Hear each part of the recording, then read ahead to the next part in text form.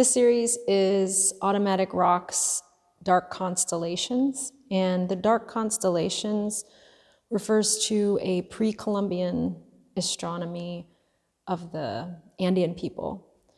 And it's referring to how they saw the Milky Way.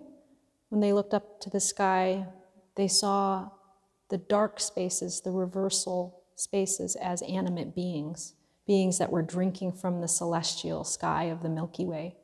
And they saw the stars as inanimate geometric forms.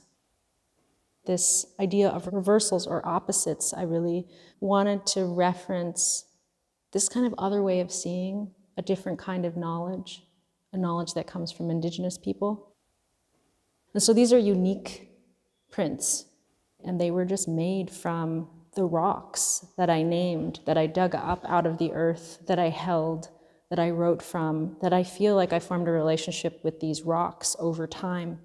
And so to me, these just are very mysterious. They kind of made themselves.